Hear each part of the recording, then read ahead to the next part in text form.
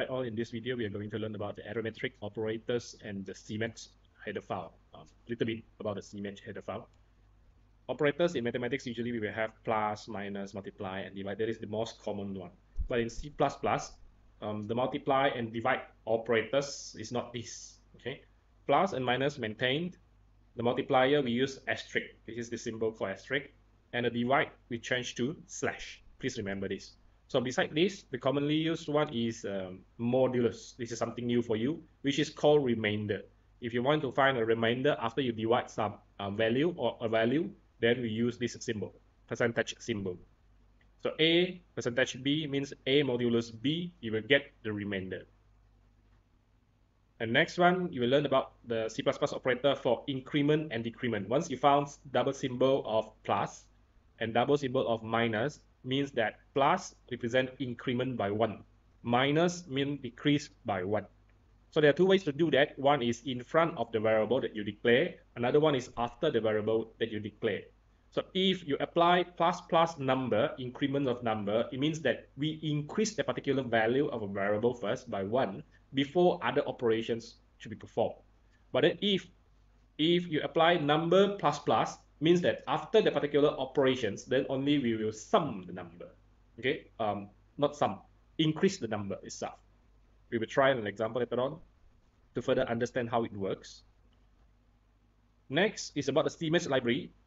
If possible, please go to the C++ website to check about the cmath library. There are a lot of functions inside, and I only will introduce few commonly used functions. The first one is power. Let's say 2 power of 3, 2 power of 5, 3 power of 6. Okay, we use the power functions called POW. Called POW, follow with the index and the power number.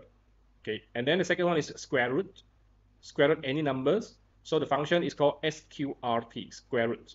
And then the number or the value, put it inside the parentheses. Okay, follow with the semicolon. And then we also have others like sin, cos, tangent, and log. But when you apply these 4 functions, please remember that all of the value x in radians. All of the value x is in radians, not in degree. So you have to first convert to radian before you apply it. I hope this is clear. And then we have ABS, absolute value, means that if we change all negative value to positive value, we call it ABS function. I've prepared an example for you. In this program, I have included the cmath library at first, although I didn't use it. Okay, I include it first, and then I declare a variable a as 4. I assign 4 into this variable, and then assign 5 into this variable b, and declare both a and b as integer. Next, I see out, I display the value a plus b, which is 4 plus 5, and then a minus b, 4 minus 5, a multiply with b using the symbol asterisk, and then a divided by b using this symbol. Find the remaining using this percent symbol, and then we try to find the power value of a power a power b. We find the square root of b, and so on. Let's see the results. So a plus b equal to 9, correct? A minus b equal to -1, correct? A multiplied b, which is 20. 4 times 5, 20, correct? And then a divided by b is 0. A is 4 divided by 5, shouldn't be 0, it should be 0.8. Later on, we improve this. A modulus b is 4, this is correct. And then a power by b is 1024. This is correct. And then square root of b is 2, square root of 5, which is 2.23607. This is correct. Okay, one mistake over here, which is a divided by b is 0. We declare a is integer, b as integer. When we divide it, we cannot get the decimal point. All right, we have to somehow convert it. This is what we call cast, C-A-S-T, cast. I don't change it here. I don't declare any variable, but I want to do it fast. So what can I do is I applied it here. A divided by b. So over here, I cast it using float. I know that a is integer, divided by b is integer. But the results of a divided by b should be 0.8, which is a float number or double number. So in front of these equations, I put float. Okay, casting it. And compile and run, you should get the correct answer. Yep.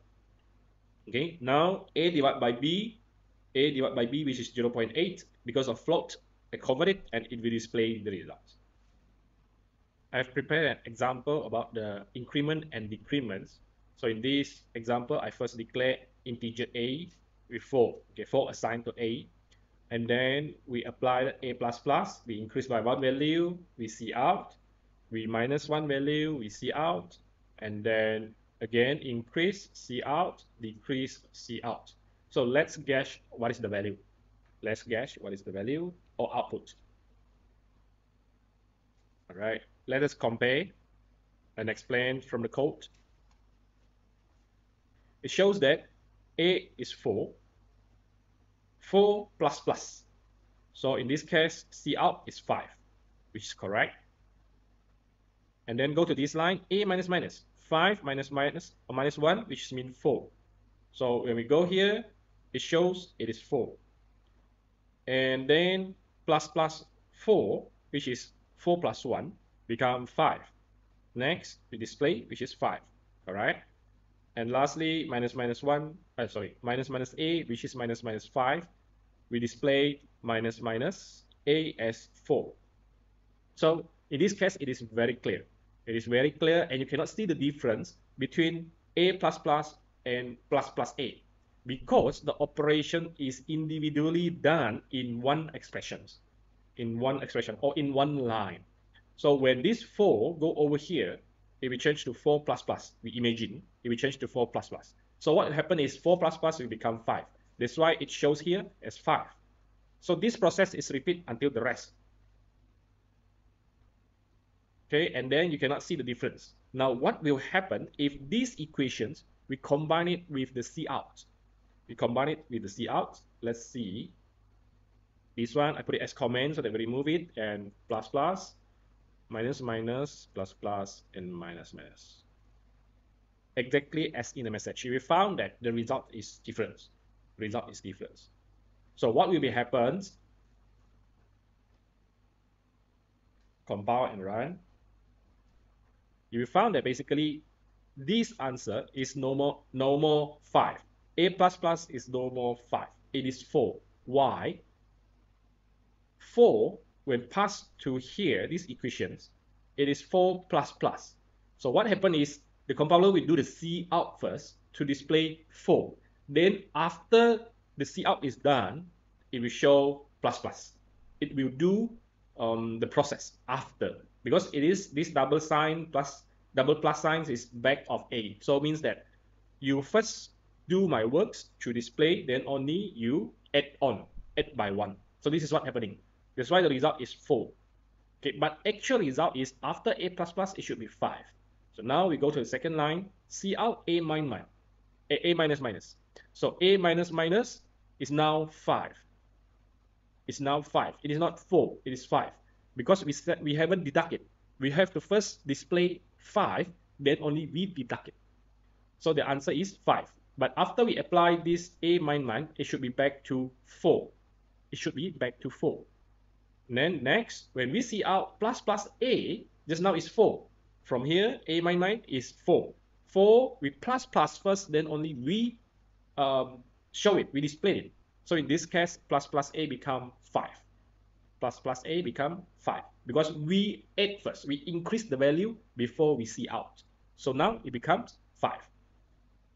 And then when we go to the last line 17, minus A.